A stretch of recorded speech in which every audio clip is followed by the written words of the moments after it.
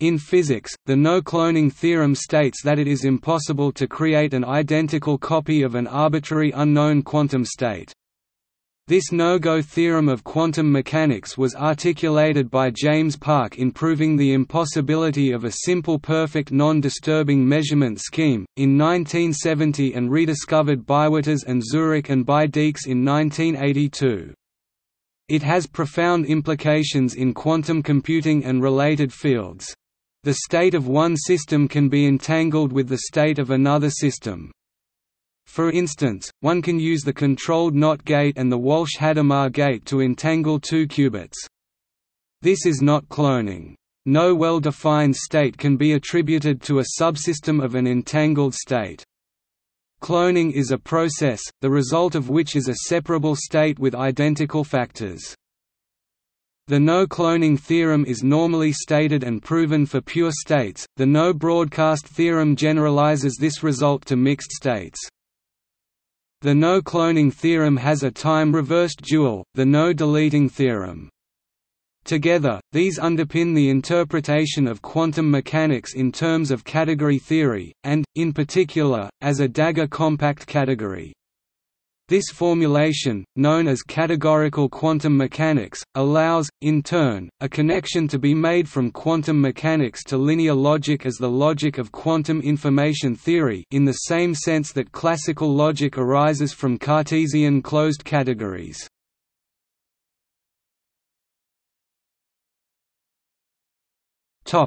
History. According to Asher Perez and David Kaiser, the publication of the 1982 proof of the no-cloning theorem by Witters and Zurich and by Dijks was prompted by a proposal of Nick Herbert for a superluminal communication device using quantum entanglement. However, Ortegazo pointed out in 2018 that a complete proof along with an interpretation in terms of the lack of simple non-disturbing measurements in quantum mechanics was already delivered by Park in 1970.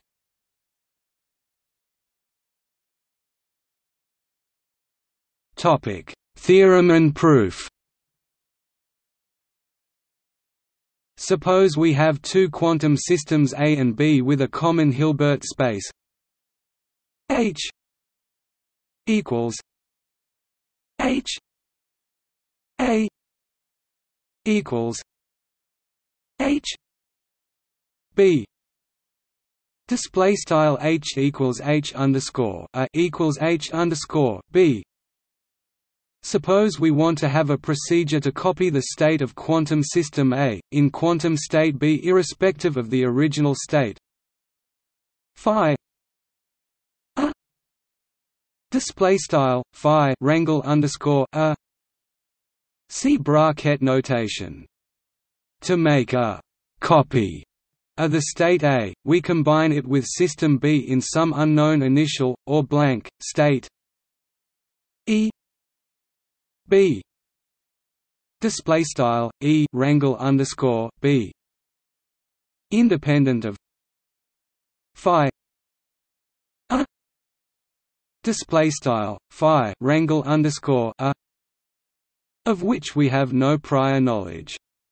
The state of the composite system is then described by the following tensor product phi A E B. Display style phi wrangle underscore A O times E wrangle underscore B. In the following we will omit the display style O times symbol and keep it implicit. There are only two permissible quantum operations with which we may manipulate the composite system. We can perform an observation, which irreversibly collapses the system into some eigenstate of an observable, corrupting the information contained in the qubits. This is obviously not what we want.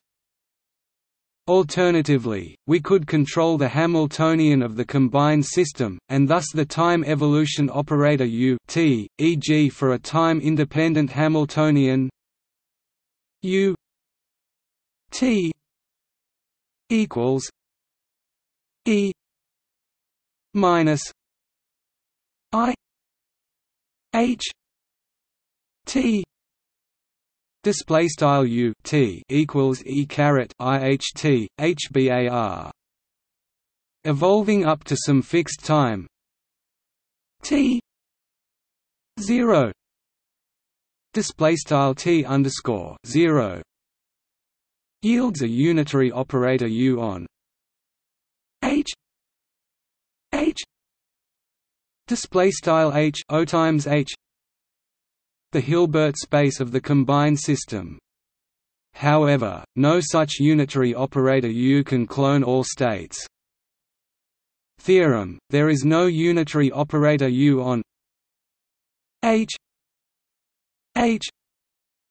display style H O times H, such that for all normalized states phi a display style phi wrangle underscore a and E B display style E wrangle underscore B in H display style H U phi a E B equals E I alpha phi E phi a phi B display style U phi wrangle underscore a E wrangle underscore B equals E caret I alpha phi E phi wrangle underscore a phi wrangle underscore B for some real number alpha display style alpha depending on phi display style phi and E display style E. The extra phase factor expresses the fact that a quantum mechanical state defines a normalized vector in Hilbert space only up to a phase factor, i.e. as an element of projectivized Hilbert space. To prove the theorem, we select an arbitrary pair of states phi a display style phi wrangle underscore a and psi a display style psi wrangle underscore a in the Hilbert space H display style H. Because U is unitary, phi psi E phi a E B psi a E B equals phi a E B U psi a E B equals E minus I alpha phi E minus alpha psi E phi a phi B psi a psi B E minus I alpha phi E minus alpha psi E phi psi 2 display style Langle phi psi wrangle Langle e wrangle equivalent Langle phi underscore a Langle e underscore b psi wrangle underscore a e wrangle underscore b equals Langle phi underscore a Langle e underscore b u caret dagger u psi wrangle underscore a e wrangle underscore b equals e caret I alpha phi e alpha psi e Langle phi underscore a Langle phi underscore b psi wrangle underscore a psi wrangle underscore b equivalent e caret I alpha phi e alpha psi e Langle phi psi wrangle caret 2. Since the quantum state e display style e wrangle is assumed to be normalized, we thus get phi psi 2 equals phi psi display style Langle phi psi wrangle caret 2 equals Langle phi psi wrangle. This implies that either phi psi equals 1 display style Langle phi psi wrangle equals 1 or phi psi equals 0 display style Langle phi psi wrangle equals 0. Hence by the Cauchy-Schwarz inequality either phi equals e I beta psi display style phi equals e caret I beta psi or phi display style phi is orthogonal to psi display style psi. However, this cannot be the case for two arbitrary states. Therefore, a single universal U cannot clone a general quantum state. This proves the no-cloning theorem. Take a qubit for example. It can be represented by two complex numbers, called probability amplitudes normalized to 1, that is three real numbers, two polar angles and one radius. Copying three numbers on a classical computer using any copy and paste operation is trivial up to a finite precision, but the problem manifests if the qubit is unitarily transformed, e.g. by the Hadamard quantum gate, to be polarized, which unitary transformation is a surjective isometry. In such a case the qubit can be represented by just two real numbers, one polar angle and one radius equal to 1, while the value of the third can be arbitrary in such a representation.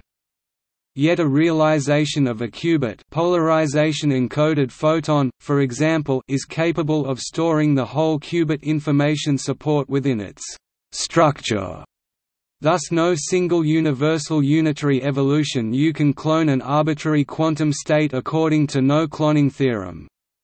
It would have to depend on the transformed qubit initial state and thus would not have been universal.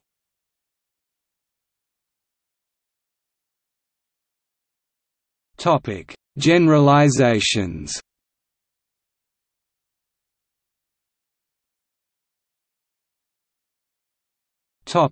Mixed states and non-unitary operations. In the statement of the theorem, two assumptions were made: the state to be copied is a pure state and the proposed copier acts via unitary time evolution. These assumptions cause no loss of generality. If the state to be copied is a mixed state, it can be purified. Alternately, a different proof can be given that works directly with mixed states. In this case, the theorem is often known as the no-broadcast theorem. Similarly, an arbitrary quantum operation can be implemented via introducing an ancilla and performing a suitable unitary evolution. Thus the no-cloning theorem holds in full generality.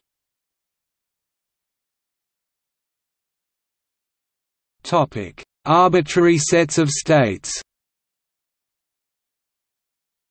Non-clonability can be seen as a property of arbitrary sets of quantum states. If we know that a system's state is one of the states in some set S, but we do not know which one, can we prepare another system in the same state?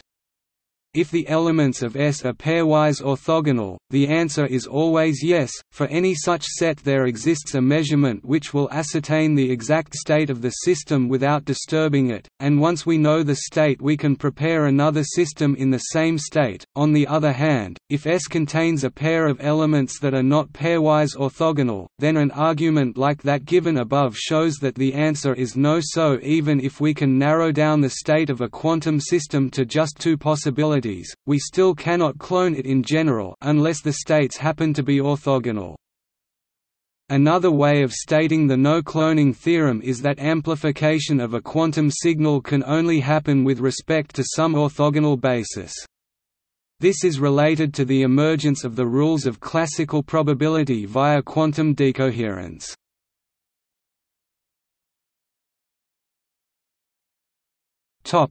No cloning in a classical context. There is a classical analog to the quantum no-cloning theorem, which might be stated as follows: given only the result of one flip of a possibly biased coin, we cannot simulate a second, independent toss of the same coin. The proof of this statement uses the linearity of classical probability, and has exactly the same structure as the proof of the quantum no-cloning theorem. Thus, in order to claim that no cloning is a uniquely quantum result, some care is necessary in stating the theorem. One way of restricting the result to quantum mechanics is to restrict the states to pure states, where a pure state is defined to be one that is not a convex combination of other states. The classical pure states are pairwise orthogonal, but quantum pure states are not.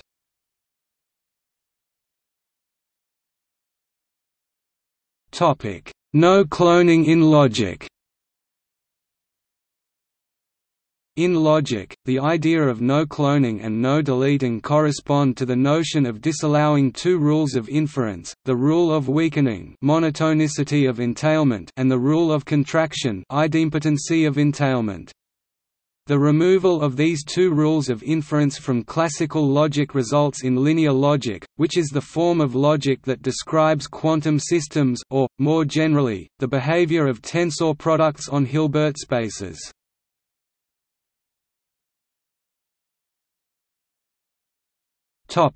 Consequences.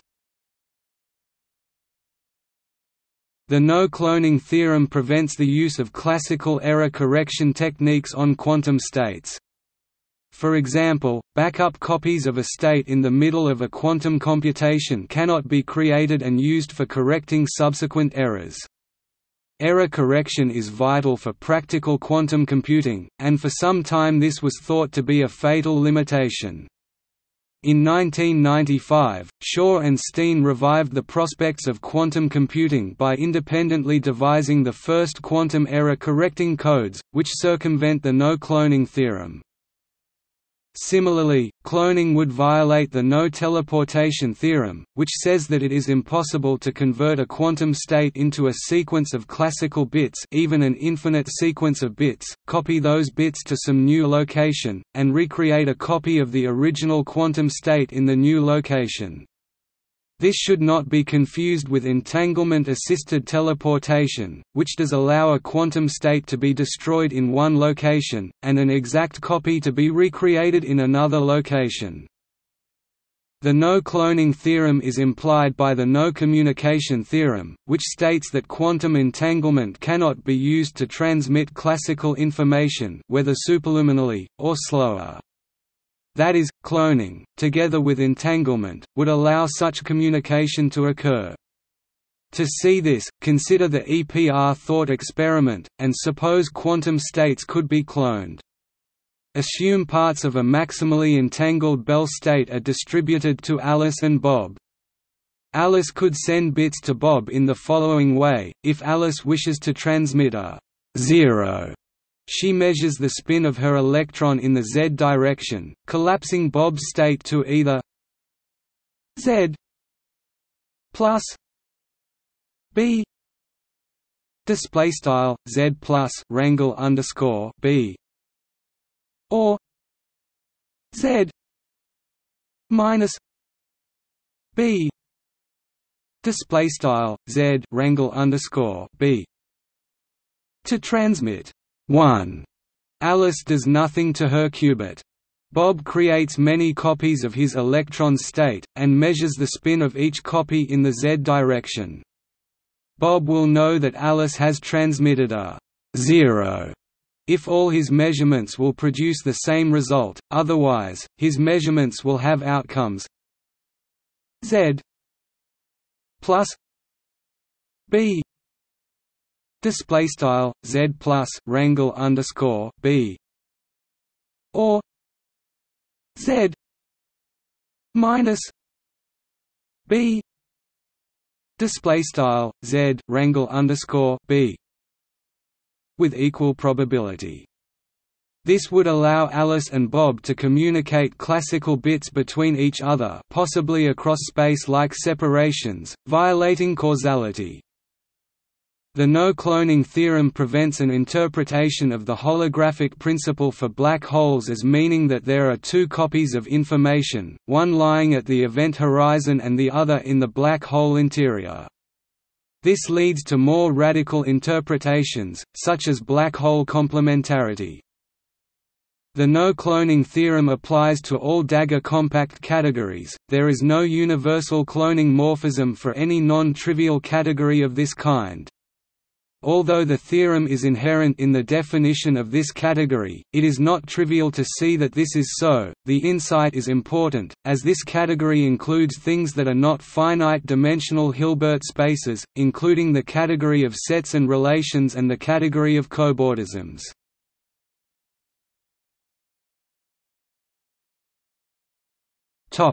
Imperfect cloning. Even though it is impossible to make perfect copies of an unknown quantum state, it is possible to produce imperfect copies. This can be done by coupling a larger auxiliary system to the system that is to be cloned, and applying a unitary transformation to the combined system. If the unitary transformation is chosen correctly, several components of the combined system will evolve into approximate copies of the original system. In 1996, V. Buzek and M. Hillary showed that a universal cloning machine can make a clone of an unknown state with the surprisingly high fidelity of 5/6. Imperfect cloning can be used as an eavesdropping attack on quantum cryptography protocols, among other uses in quantum information science.